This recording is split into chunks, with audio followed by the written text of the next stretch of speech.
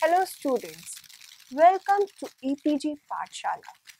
I am Dr. Kajal Jindal from University of Delhi. Today we are going to talk on module Electron Probe Microanalyzer, that is EPMA, under the paper Characterization of Materials 1. So students, let us see what we are going to learn in this module. In this module, the working principle of electron probe microanalyzer is described.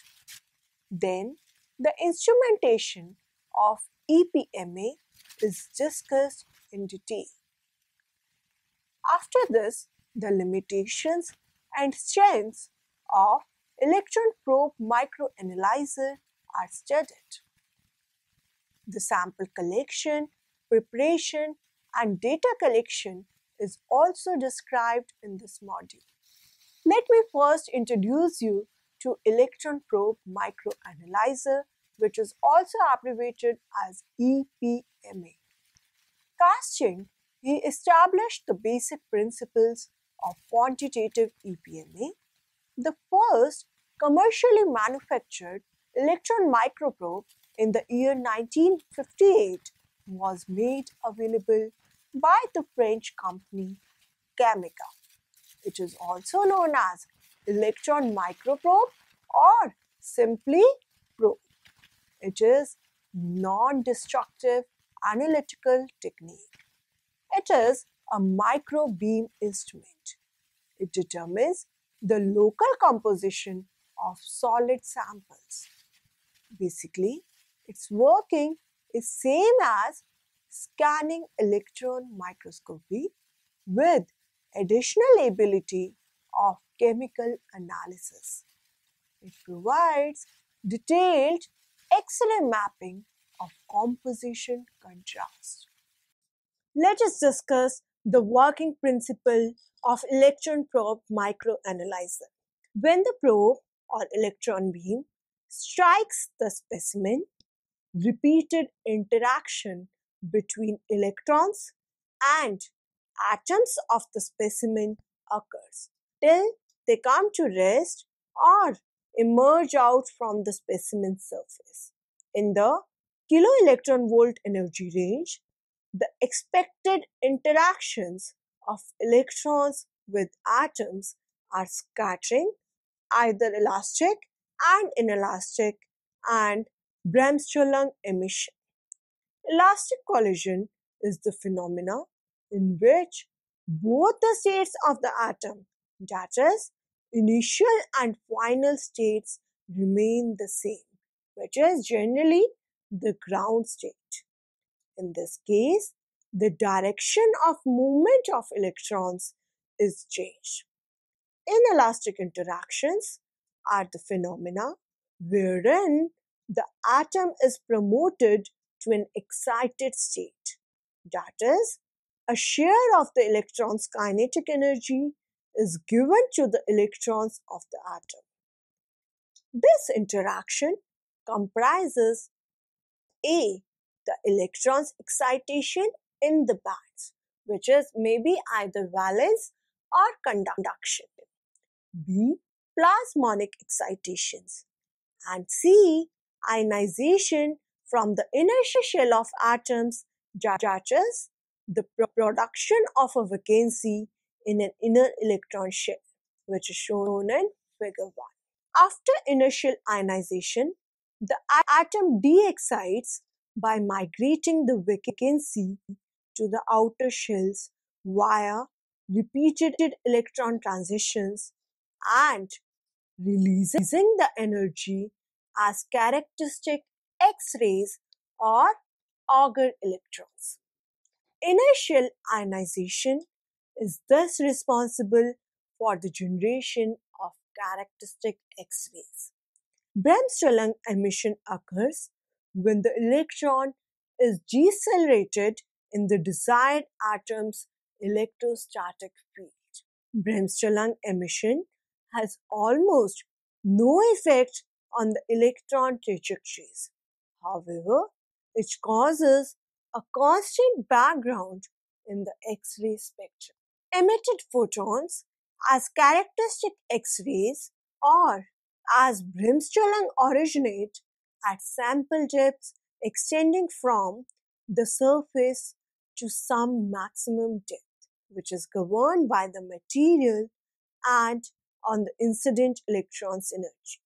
Generated X-rays first interact with the atoms of the specimen before emerging out of different mechanisms, mainly through photoelectric absorption, and as a result, fluorescent X-rays may be emitted.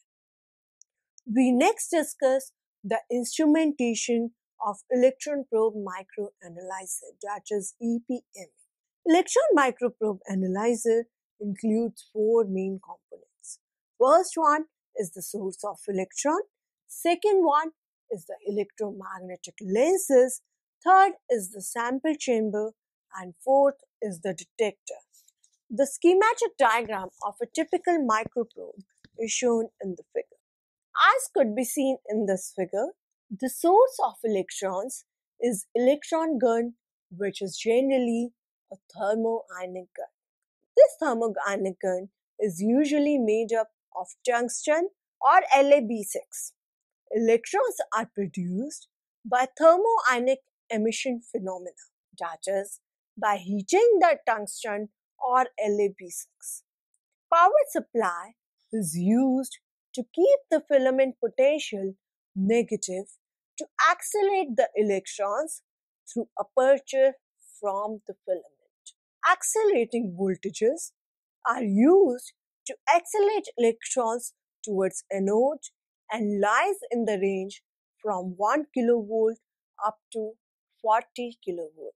Focusing of electron beam on the target is done by using electromagnetic lenses with a final diameter of about 0.1 to 1 mm, and the electron current is also controlled with it.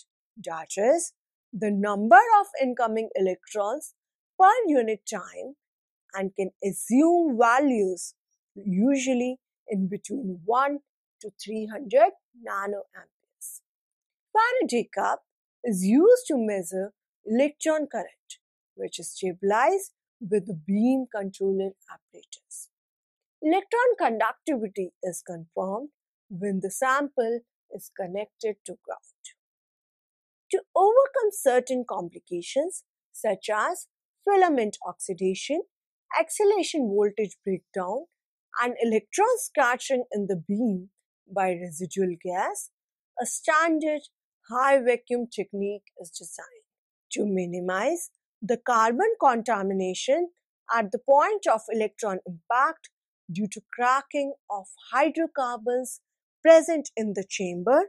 The electron microprobe is fitted with a liquid nitrogen, or I can say cold finger, near the sample and directing an air jet in the direction of electron impact.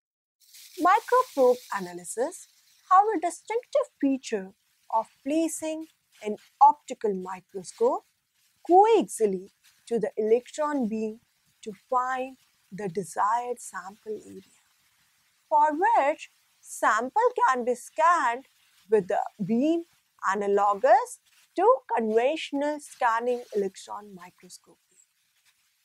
Eventually, images are generated by recording the secondary, that is SE, and the backscattered electrons, which are BSE, emitted from the target and are captured by the electron detector. Wavelength disperser spectrometer comprises a crystal monochromator and X-ray detector, which is oftenly a gas proportional counter. The arrangement is made in a way that incoming X-rays are deflected as per Bragg's conditions, and some of them are recorded by the detector. The Bragg's law follows that N lambda is equal to 2D sine theta, where lambda is the wavelength of X-ray and n is the order of diffraction. D is the gap between the planes of monochromatic crystal, and theta is the angle of incidence of the X-rays. Using the flat surface of crystals as well as point sources of X-rays, Bragg reflection ensures only a small part of the crystal. This reflection is enhanced by placing the target, crystal and detector on the focal plane of a circle whose radius is capital R, which is also termed as Rowland circle, and bending the crystal atomic planes to a radius of 2 times R. This focusing geometry is called the joint type. This organization keeps the incident X-rays angle constant above the line, which is demarcated by the intersection of both, that is, the plane of Rowland circle and the crystal surface. The crystal as well as detector is timely rotated mechanically to record the spectra of X-ray as a function of wavelength. In the case of focusing geometries, the distance between source and crystal is proportional to sine of Q and consequently proportional to the wavelength. Thus, the crystal is simultaneously rotated and moved along a straight line via mechanical connection. Lithium fluoride, pentaerythritol, pentaerythritol, PET, and thallium acid phthalate TAP crystals are utilized for microanalysis. The wavelength range covered by using these three crystals is lambda of the order of 1 to 24 angstrom. For longer wavelengths, layered synthetic multistructures comprising of numerous interchangeable sheets of high and low atomic number materials such as tungsten oblique silicon, nickel oblique carbon, and molybdenum oblique boron carbon are used.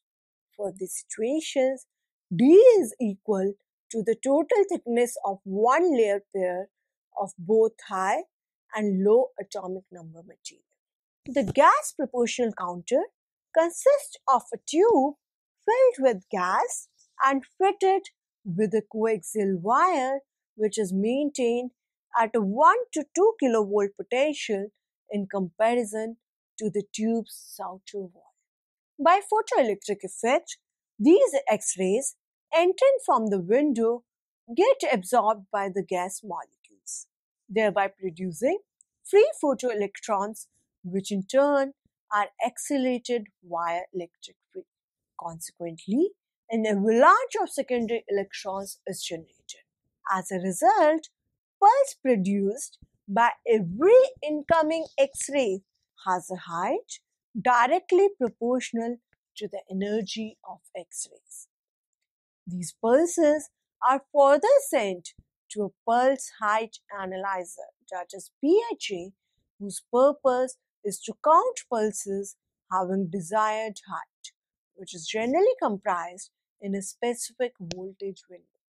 The values of counter high voltage, gain and discriminatory settings, that is baseline and window, are selected by PHA display.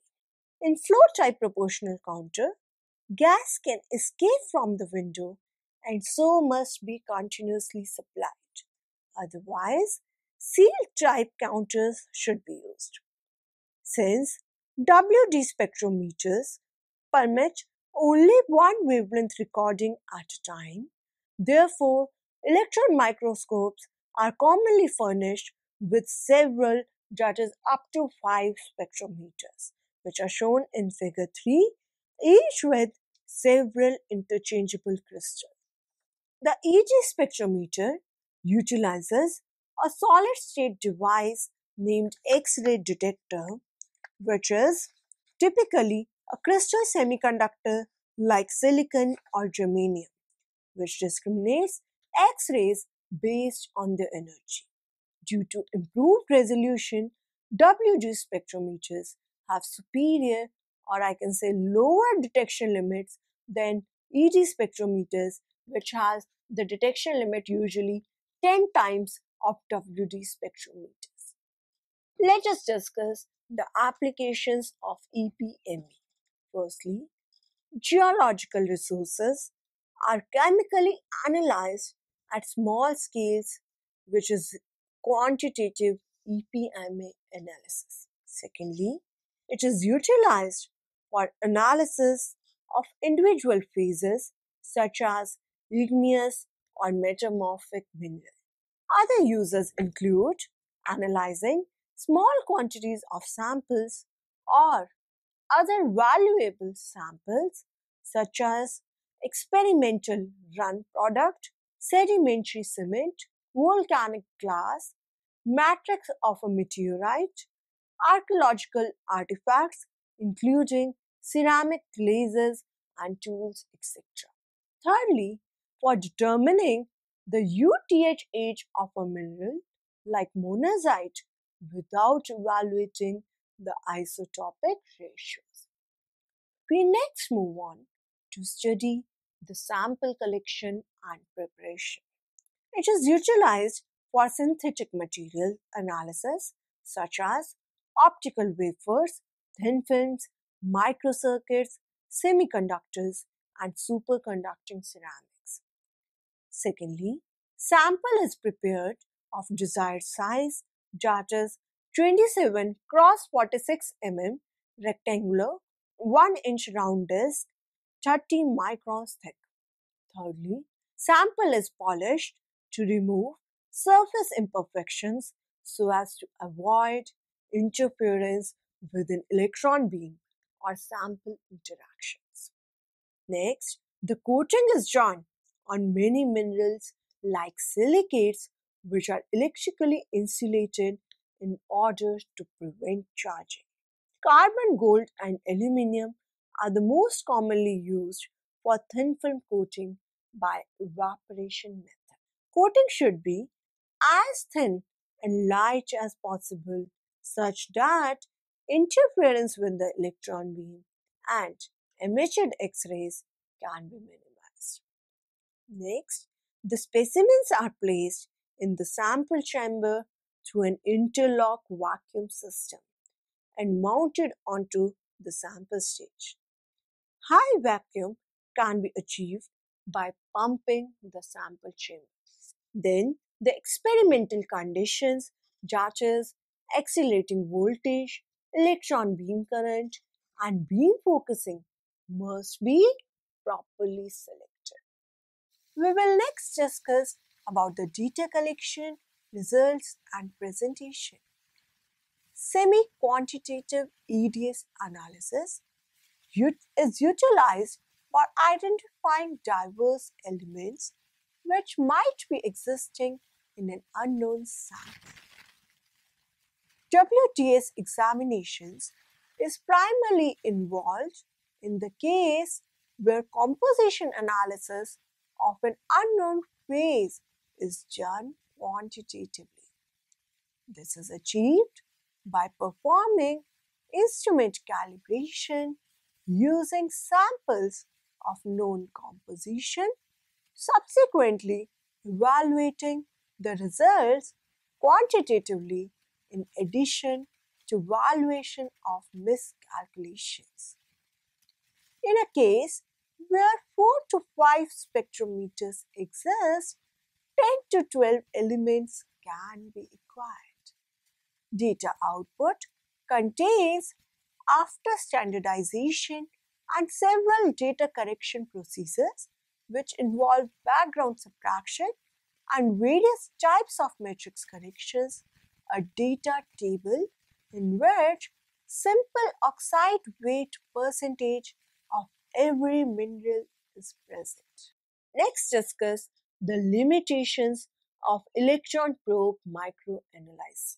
In spite of the fact that electron microprobe could detect or analyze every element of the modern periodic table, one of the demerits is its inability to identify the elements with lowest values of Z, like H, helium, and lithium.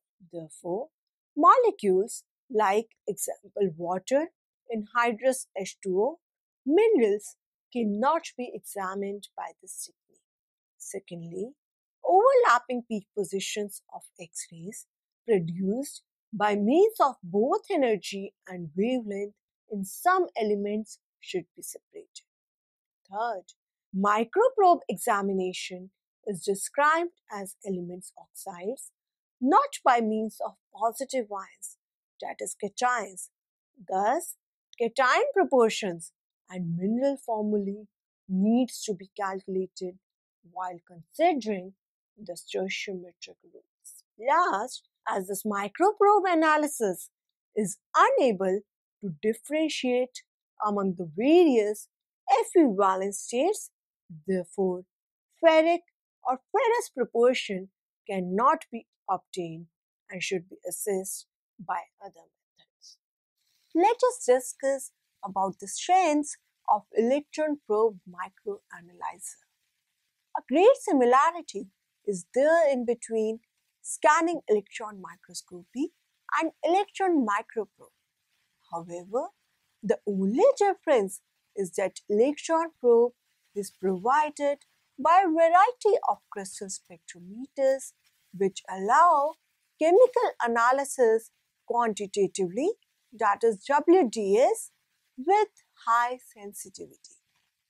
EPMA is fundamental in chemical investigations of various solid substances at small spatial scales, that is, about 1 to 2 micrometers in diameter.